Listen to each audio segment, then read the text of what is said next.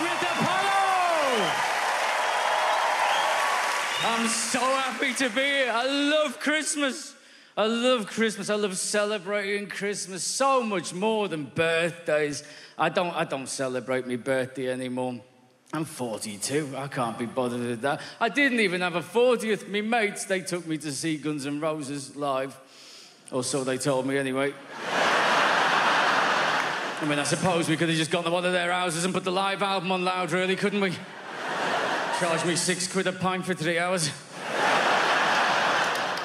Yeah, not as busy as you thought it would have been this Guns N' Roses concert, is it, Chris? Not as popular as they once were, it seems. Loads of room. You enjoying yourself? Yeah, no, it's sound, mate. A little bit weird that there's a cat, but never mind.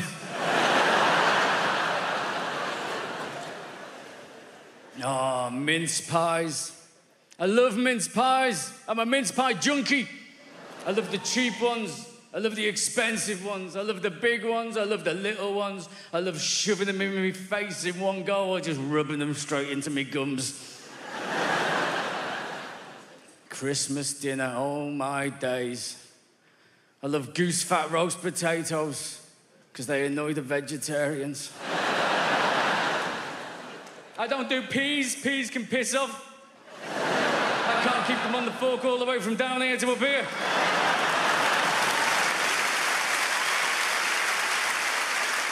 You give me peas on me Christmas dinner, I'll still be there at Easter chasing them around the living room.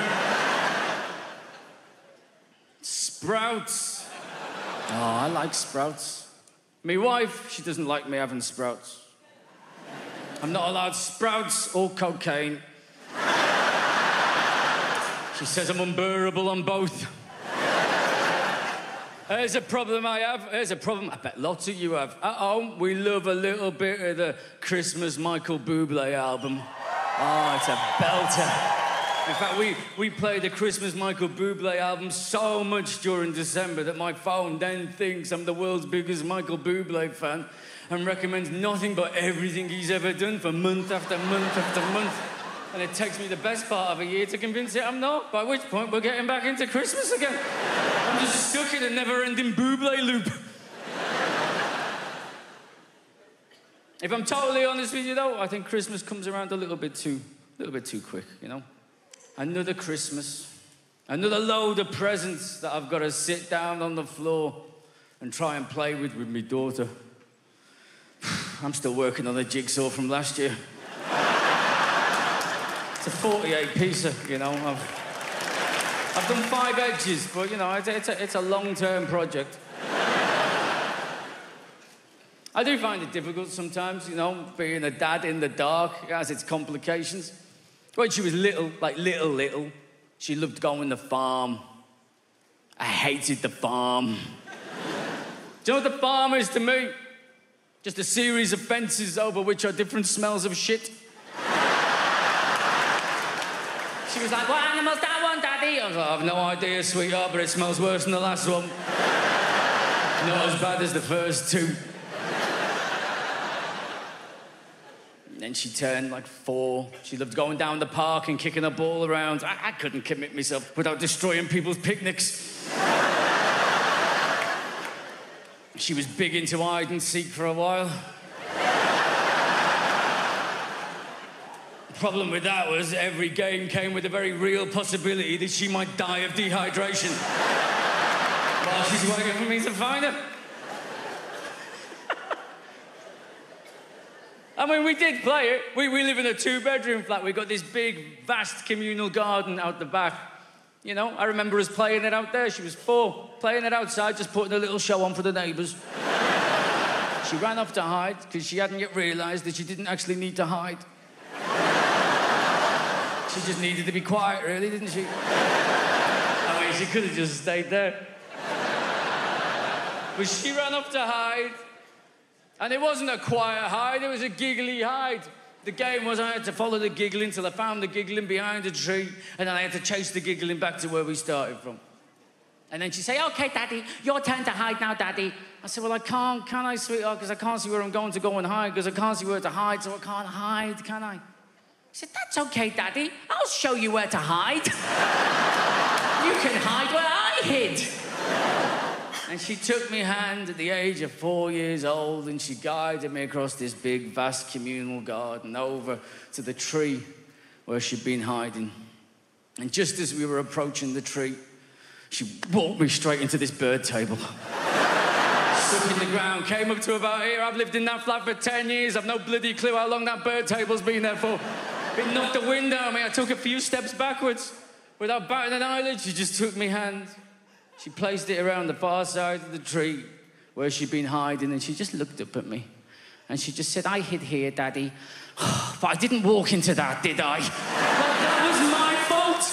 Like, she wasn't the one entirely in charge of the safety of both of us at just the age of 4. But then she turned 5. And all of a sudden, it was all about the art and the drawing and the colouring in. Daddy, come and draw with me, Daddy. I mean, on a brighter note, it's a lot safer than hide and seek. Just constant, no, Daddy, come and draw with me, Daddy. I think the bottom line is what she's realised is that my shit makes her shit look better. So who's joining the gym in the new year? Don't bother, it's a con. I'll tell you why it's a con. You should go down the gym. You got all the good intentions in the world. A new year, a new you. You know, you choose your machine. You know, you can do the running machine if you want to train to do some running. The rowing machine if you want to train to do some rowing. The cross trainer if you want to be a Thunderbird. Make sure it's bring into your daily routine, you know. Doesn't matter though, you get on your machine, you do 20 minutes, you're knackered after 20 minutes, aren't you? 100 calories though, that's triple figures. That pushes you on for a little bit. 105 calories, 110 calories. The sweat is dripping off you. But you feel fantastic. You think, this is worth the gym subscription alone, this single machine, triple figures. And then you go home and you realise it's not even half a Mars bar. And then you remember that you ate a Mars bar on the way to the gym. Just to give you the energy to do the thing that it's taken you to lose half the thing you've had to eat to do it. You've gained half a Mars bar. All I was doing was gaining half Mars bars for 60 quid a month gym subscription. Plus the cost of Mars bars. I learned pretty early on, though, that the running machine wasn't for me. You know, just personally speaking from a personal perspective. Because I had no visual point of reference as to whereabout on the running machine I was. And unless I was running at precisely the right speed, I would just fly off the back. Like a crisp packet from a car window.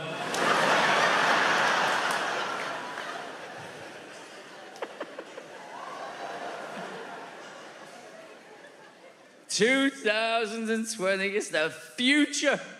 Almost. I mean, nearly. I think 2021, that's official future. That's proper future, 2021. That's when they said we'd have all them self-driving cars out on the road. Oh, I can't wait for my self-driving car. I want one of them Google cars. I bet you they're amazing. I bet you it doesn't matter where you tell it you want to go, it just wants to take you to see sexy girls in your local area.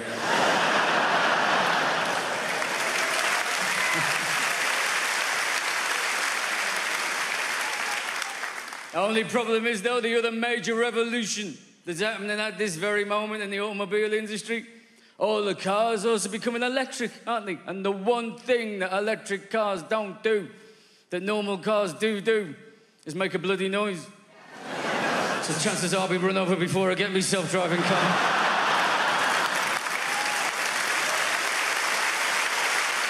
Even worse, run over by my own self-driving car. It's going to be a disastrous first day of ownership, innit? It's a problem. It's going to be carnage out there. There was a thing in the news, you might have flicked past it, a little story about Jaguar. It said Jaguar, they spent 4 years researching this problem, 4 years researching a fake noise to put on their electric cars so you can hear them coming. 4 years, they settled on this futuristic sound that they created, this kind of 4 years they worked on that for 4 years. The story then said that they have subsequently had to remove the sound from their cars because what they found is, out in the real world, when people were hearing them coming, everyone was looking up in the air. 4 years of research and people's first reaction was bloody aliens. Run for the hills. Why can't you just make it sound like a car? Stop trying to be clever, make it sound like a car. Do you know what it is? It's a speaker under the bonnet that plays a sound that everyone outside the car can hear. Just make it sound like a car. If you can't manage that, just make it go vroom. Just make it go vroom. I'm a car. I'm a car. Do not look up, I am a car. Bigger the vehicle, deeper the voice. I'm a boss. I'm a boss. I'm a truck. I'm a truck.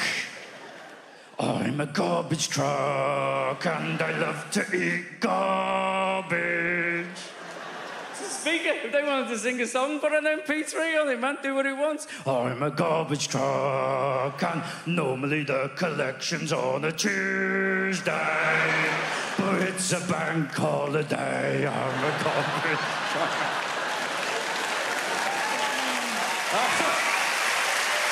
Cheers, guys. Thank you very much. Merry Christmas. Bring on the mince pie.